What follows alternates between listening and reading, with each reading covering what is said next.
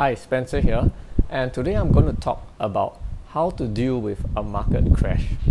Now, if you've been following the market recently, you have seen that this is one of the sharpest correction in the market, right? In the past 6 days, we have seen the S&P 500 correct between 10 to 15%, right? And this is, in all of history, this is the sharpest correction ever. Right, perhaps now with more of the trading algorithms, more momentum algorithms, right, it has caused these moves to be a lot sharper, right? So how are you going to actually deal with such volatility in the market, whether as an investor or a trader? Now, I'll say most people probably fall under three main categories. One are investors who are currently vested in the market. Two are investors who are waiting on the sidelines. And the third are the traders, the swing traders, the day traders. So I'm going to go through briefly how, as a different type of participant, you are going to deal with the market crash. So first, right, as a long-term investor who is vested, right, then that really sucks for you, right, especially if you are heavily invested in stocks. Right, so if you have watched some of my previous videos, right, then you know that I actually recommend diversifying your portfolio with different assets such as like bonds and gold, right? Because if you keep everything in stocks, right, even though stock market has gone up for the past 10 years, right, at some point of time it is going to have a correction, right? So it makes sense for you to diversify, right? So of course, if you are currently holding assets, right, and you do have additional cash, then this might be a good chance for you. It might provide a chance for you to rebalance your portfolio as well.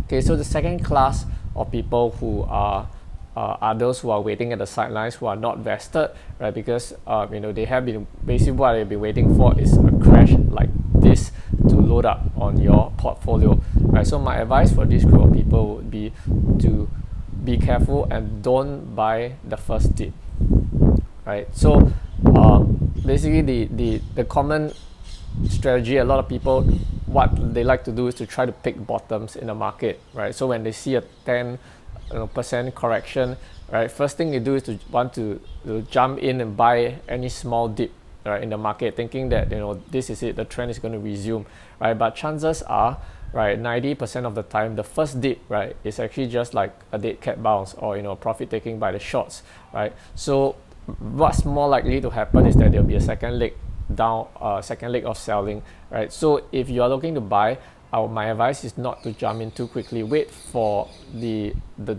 don't buy on the first dip, right? Wait for the first wave of selling and then the second wave of selling to be over, right? So you sort of like wait for the dust to settle before you look for the buying opportunities, right? So don't rush into the market, right? And the third class of people, right, which are the traders, right, this is actually one of the best times to be in the market, right? I mean, because there are going to be a lot of opportunities, whether long or short, right? This kind of unprecedented volatility basically gives you opportunities to trade, right? So you need to be very clear on what kind of setups you are going to use.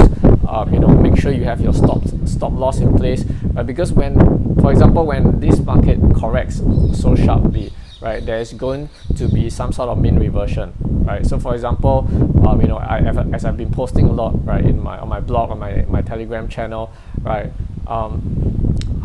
there are ways, right, that you can safely try to pick the bottom, right, using swing trading, right, to catch the rebound, right, and then also to catch maybe the second wave down, right? So these are more short-term swing trading strategies that traders like swing traders and day traders can employ.